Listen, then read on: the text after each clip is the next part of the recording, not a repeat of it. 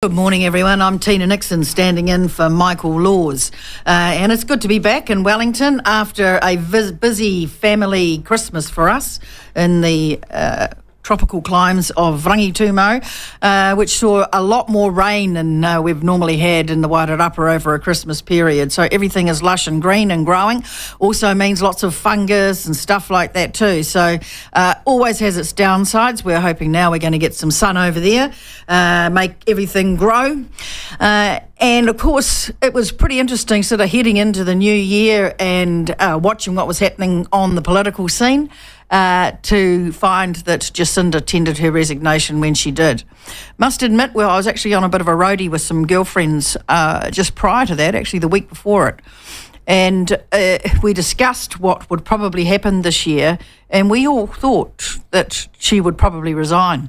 I thought basically because for the very reasons she outlined, which she would have probably had no more left in the tank. It was pretty obvious before Christmas she was getting pretty buggered.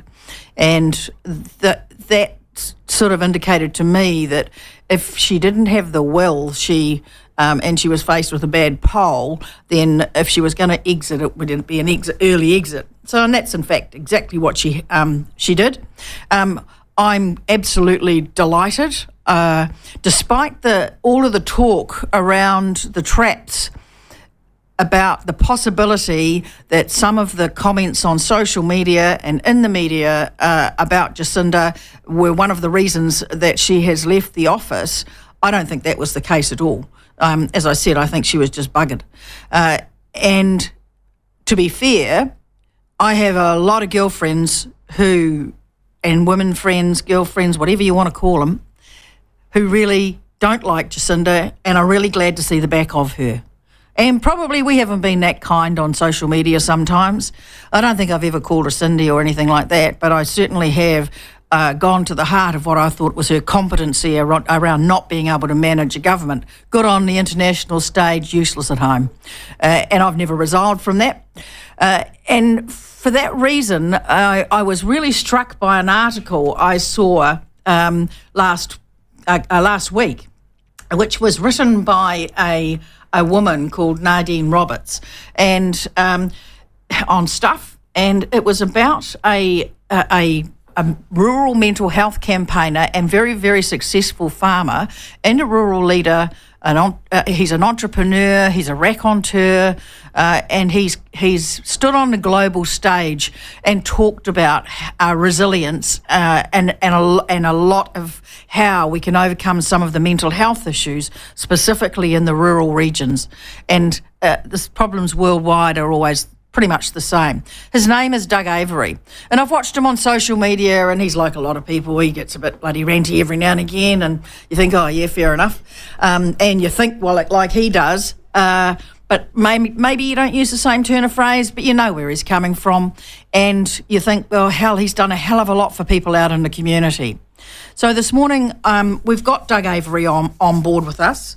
And Doug is, as I said, is an international leader in helping overcome mental health issues in the rural sector, and a bloody good farmer to boot.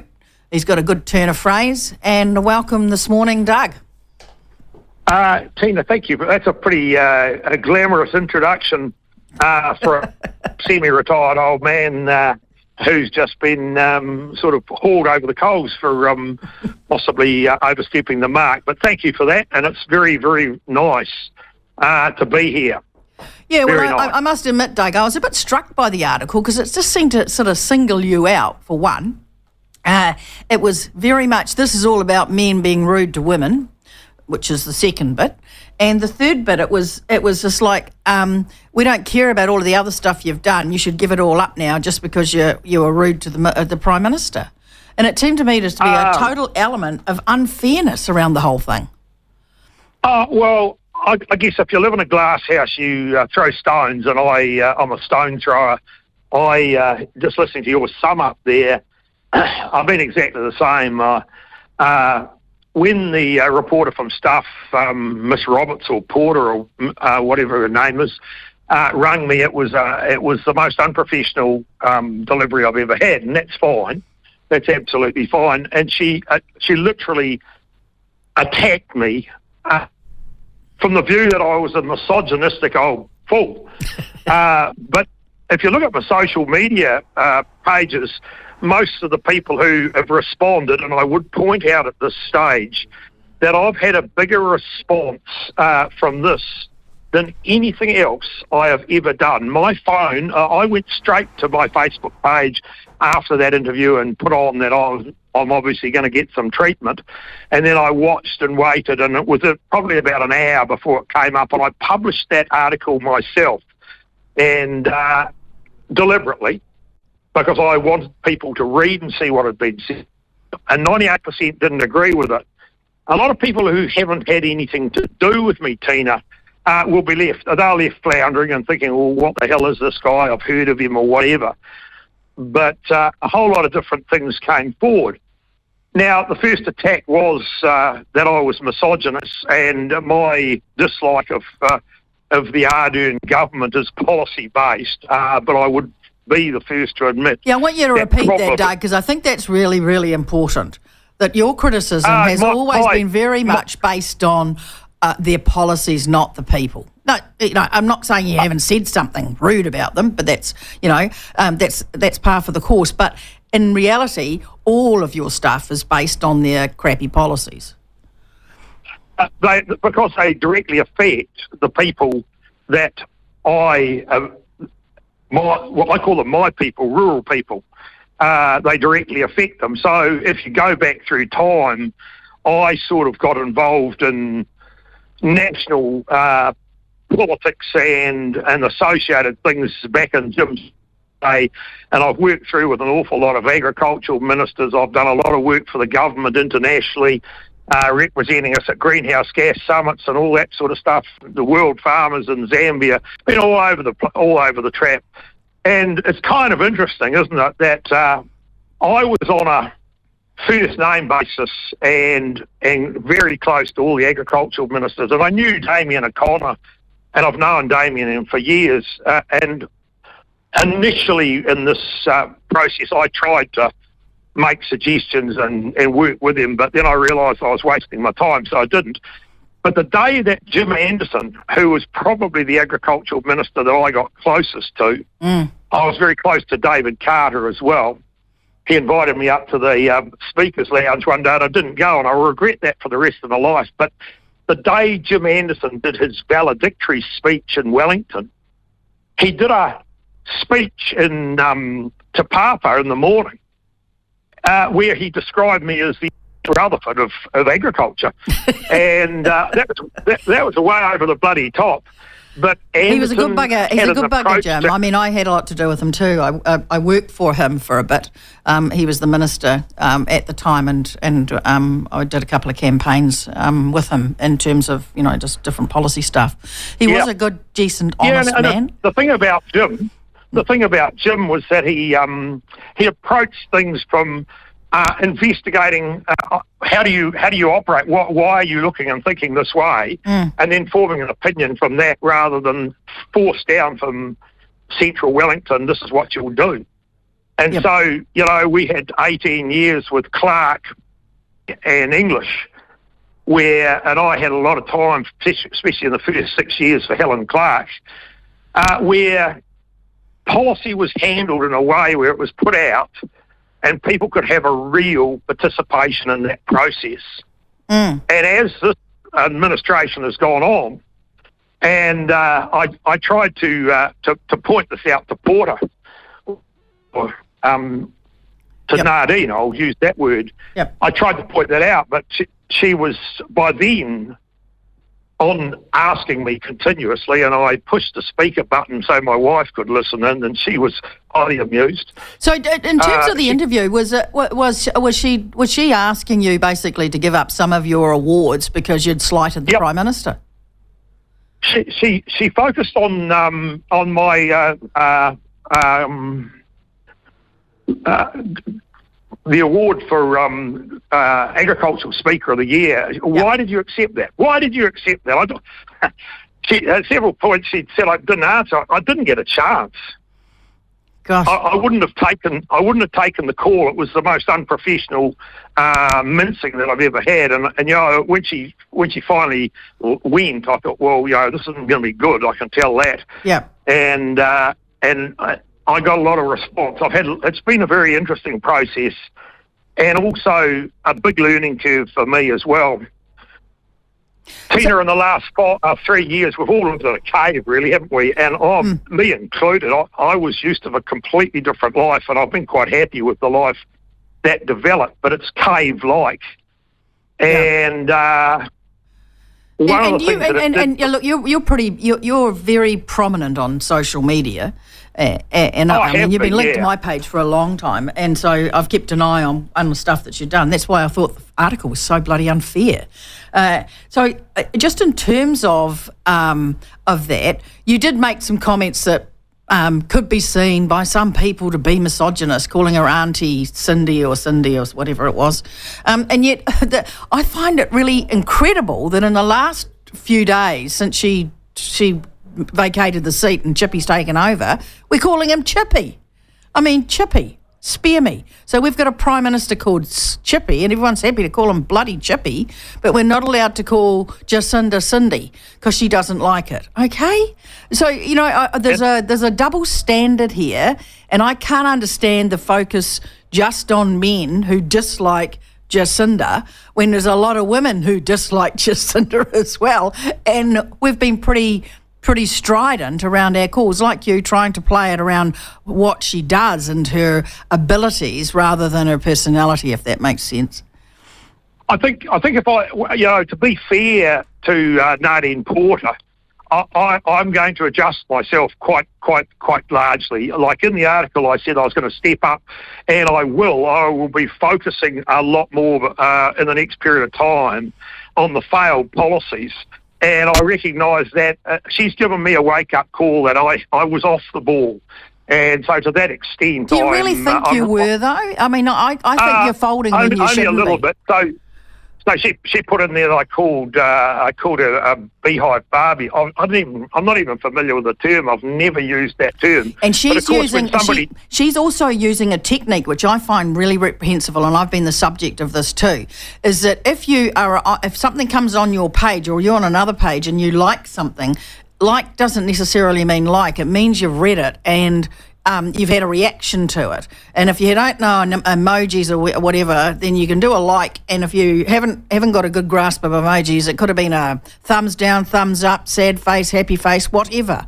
But suddenly our whole communication and people's assessment of what we're thinking is based on a like, which is not actually a like. So you've probably liked it, but you wouldn't have necessarily liked it, if you get my meaning.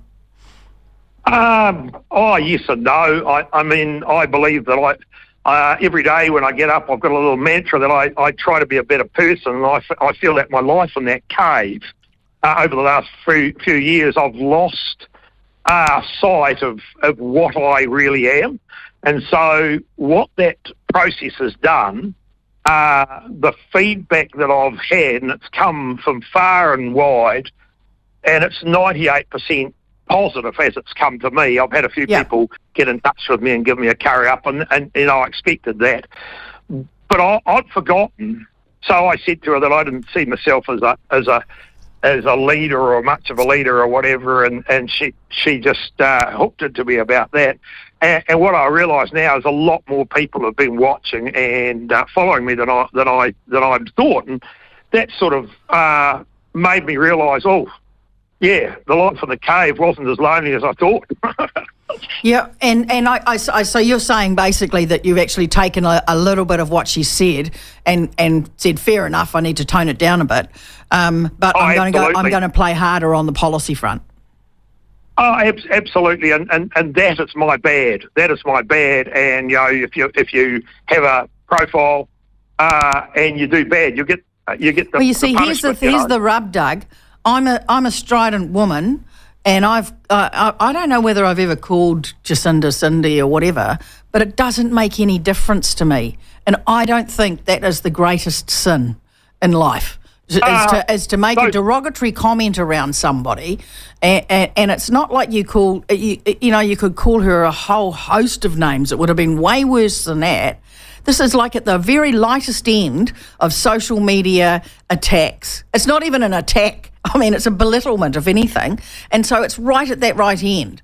And so I just don't understand why you think you need to pull back that much, because actually it's, in the scheme of things, it's a non-event. If you were looking at it from a crime perspective, you wouldn't even get diversion. You wouldn't be convicted. There would be nothing. It would just, you might even get a kick up the pants, and that's about it. It's not that big. I think the main thing from my point of view is, in a way, it's revitalised the old lion. I've been so encouraged, and I want to tell you a little bit about some of the feedback I've had. I've been stunned, and it's massive, and some of the things have been put on my Facebook page and other places. It's just outly stated, and a lot of it's come directly to me because the work that I've been pretty heavily engaged in the last few years, and I see that she referred to the dark side of Doug Avery, and actually that's quite a good statement for me, because a lot of the work I do is in the dark, with the dark people, in the night, at times when everyone else is asleep. And that's a good point. So, just to pause there too, Doug, because I think there'll be a lot of our listeners who won't understand that you not only get on the stage and talk about mental health and resilience, you actually get on the phone and talk to people who are going through it right at the time. One night, it was I think it was January 2018, and the phone went at 2:30. And I looked and I thought, 2:30, what the hell? Oh, hell, it'll be something with Mum. And then I thought, no, Mum died a month ago. Wonder what it is. And I picked up the phone, and it was a guy who was in the secure unit of Invercargill Hospital, and he still had his phone with him, which I find quite extraordinary, and he'd just Googled one of the substances that was in his medication, and he said, Doug, I'm just ringing to see that I've got the right number. What would be the earliest I could ring you in the morning? And I'm thinking, stuff it, you've woken me right up. And he said, I've just Googled this substance that's in my medication, and they're trying to kill me here. And I said to him, brother, settle down. No one will be trying to do that, but you can ring me as early as you like, but I'm wide awake now and we can carry on this conversation. He said, no, I won't keep you up. He said, I'll ring you at 7:30 in the morning, and he did. And I rang that fella every day, or he rang me, for about the next 10 days. And by the time we were finished, he was a farmer that had been admitted. And by the time we finished, we were discussing the kilograms of dry matter that you could get off a Lucian paddock in the top year. And and another example, we normally have about 1,000 visitors to Bonnevere every year. That's all dropped off with COVID, of course. One of the groups that comes to Bonnevere every year to live and learn is the diploma students. And one day they were just all getting on the bus to go, and a young girl came over and flung her arms around my neck, and she said to me, Mr. Avery, you've given me the purpose to live. And I didn't see that coming, and I just went, oh. And I said to her, here, take my card. I can't talk to you anymore now, but when you get back, you ring me and we'll have a talk. And we did, and I talked regularly with her for a couple of months, and I felt quite confident that she was on the road to recovery. And then one day I was just at home, and the phone went, and it was her. And she'd been to Student Health and told them that she felt suicidal. They said, well, we can have an appointment next Thursday at 4:00.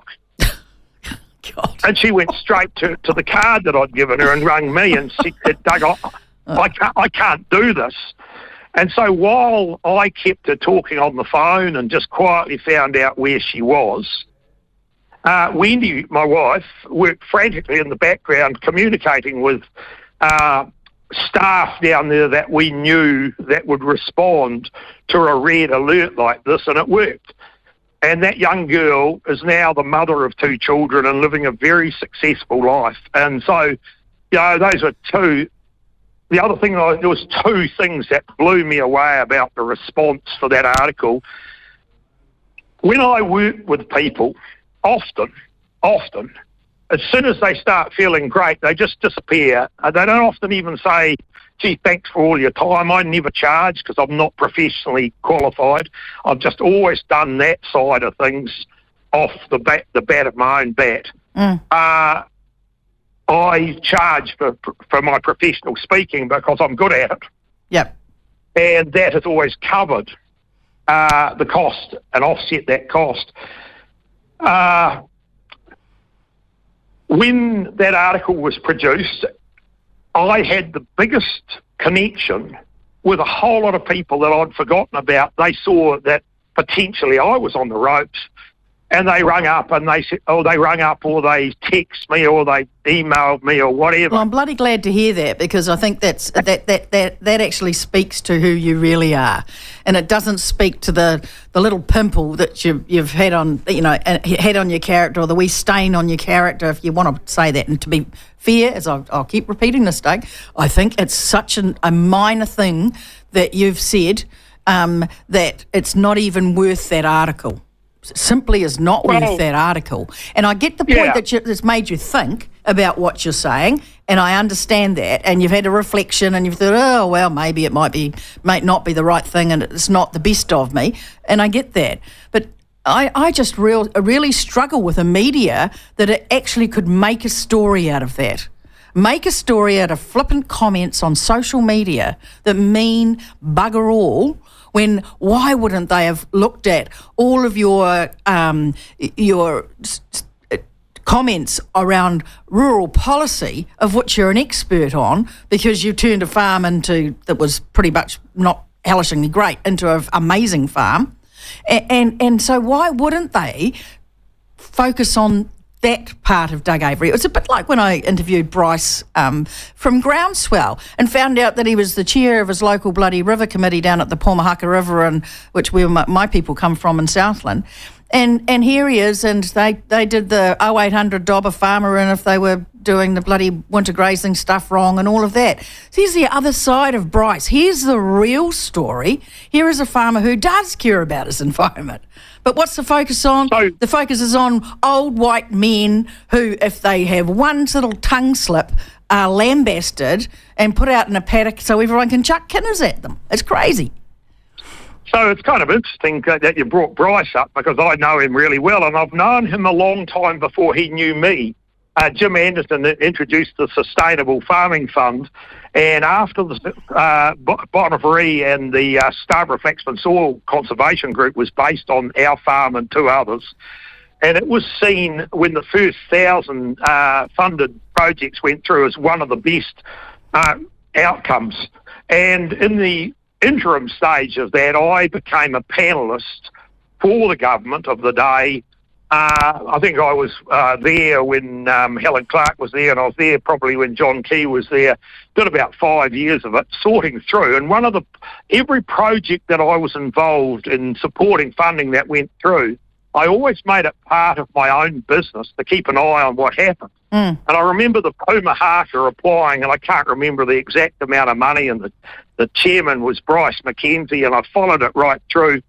And I saw that as a pinnacle of excellence in that area. Yeah, exactly. So then I saw Mackenzie getting the same old treatment. He organised the the mother of all protests. Yep. And it sure as hell was.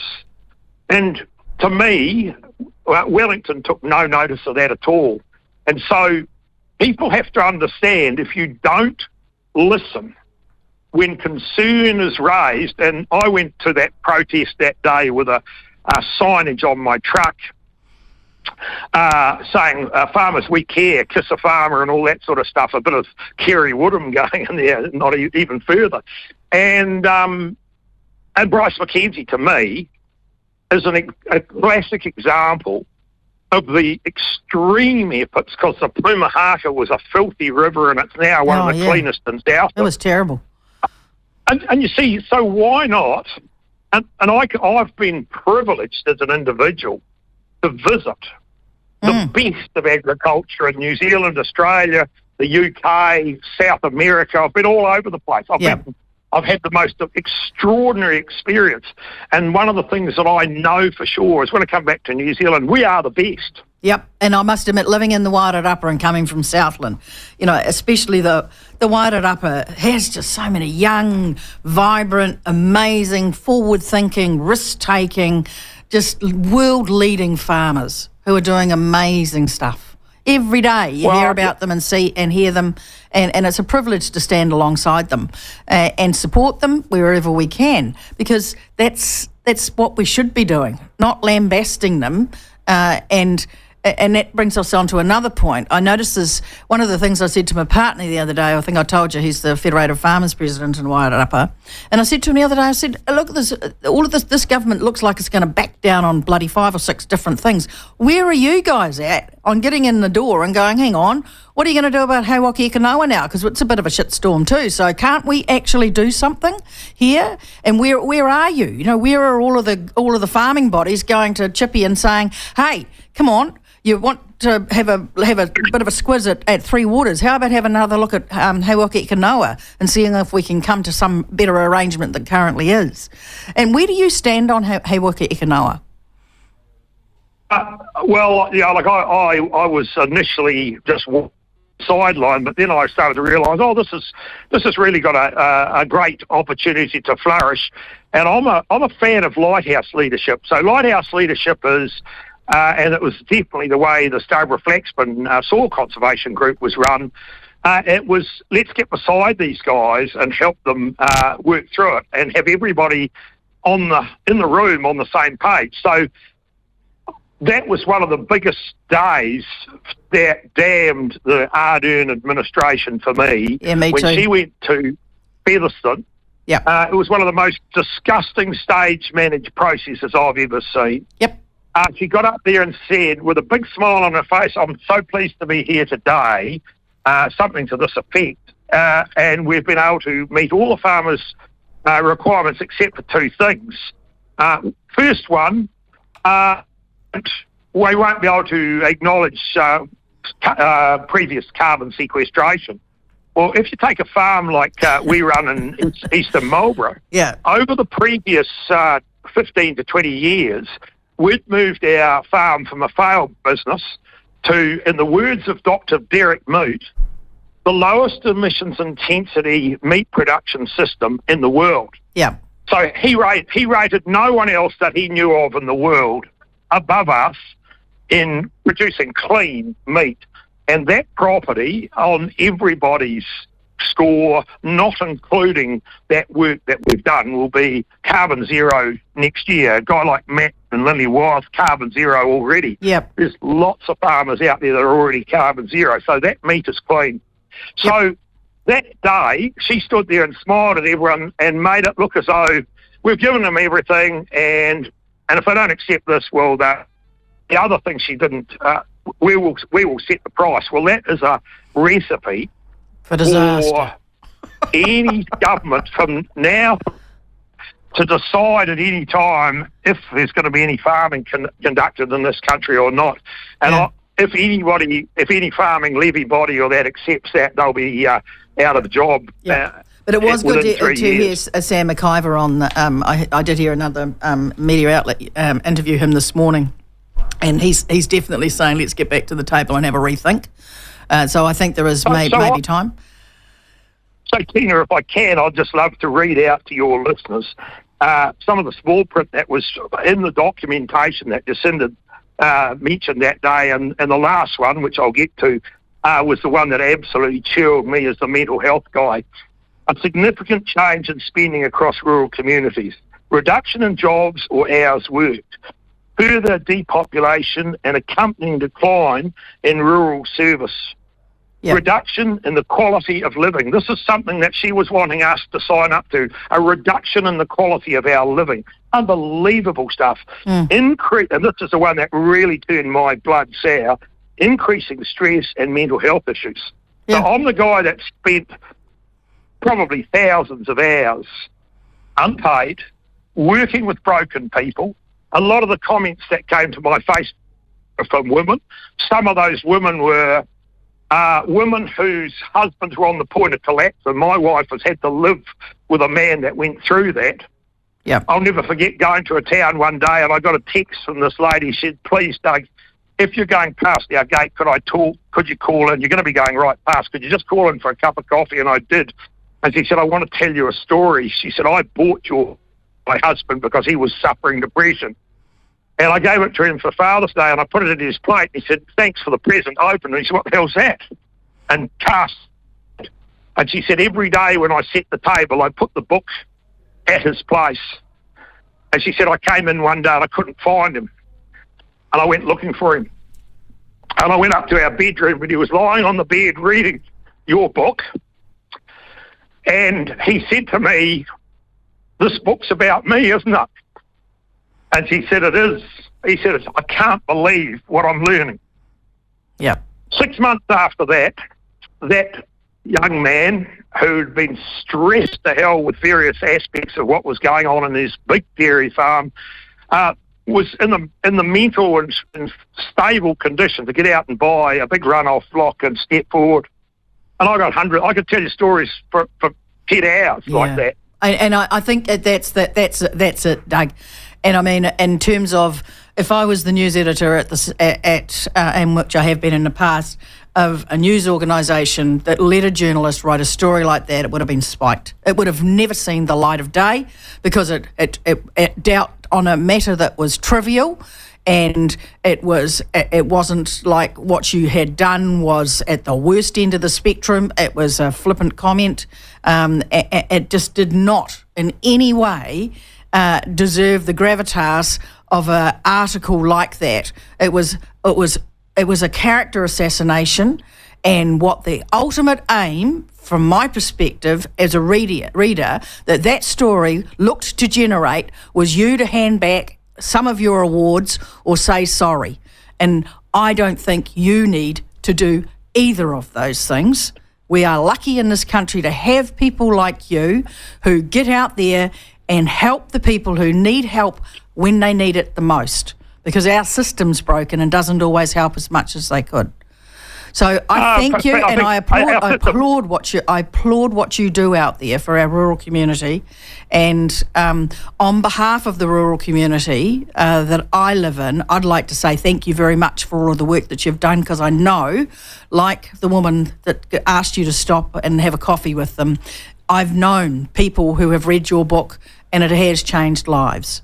That's, to me, would be the basis of a good story, not a flippant comment on social media. So stand tall, Doug. Don't think that this was anything of note in terms of who you are, because it's not. It's the absolute opposite. So look, I thank you very much for your time this morning. We could have talked for at least another hour, I think, on a whole range of issues, because you can canvass so many. You can talk about policy, you can talk about farming and how you can change systems on farms and what the future of farming is. And you can talk about mental health. And there are not many people out there who can hit all of those buttons. So thank you again. That's very embellishing. That's very embellishing, Tina, and one of the most important things that, if I could have a say on that, mental health, physical health, the work we do, are all connected in the core. And that's why I know I gave up worrying about talking about dryland pastures and stuff like that, much to the disgust of some of the people who'd pushed there, because I know that if you haven't got strong mental health, you've got no health at all. Yeah, exactly. And we're going to leave that there, Doug. Hey, look, you have a great day. Thank you very much for having me on. We definitely, well, I float in and out of the platform team from time to time, and I do like to have a rural focus on things, because that's where my heart is, that and fishing, and conservation. So those are my big buzz points, I suppose. So, yeah, I look forward to speaking with you in the future. And if you bite your tongue a couple of times, so what, Doug, in relation to what you say on social media, keep up the good work, keep up the good fight, and here's hoping that we may get some interim policy changes from the new Prime Minister, and that'll give farmers a feeling of hope, because it's very, very clear out there that there is still a lack of resilience among the rural community in respect of the changes that are coming at them. So you have a good day, Doug, and we'll talk, I would say, in the next few weeks. Thank you very much.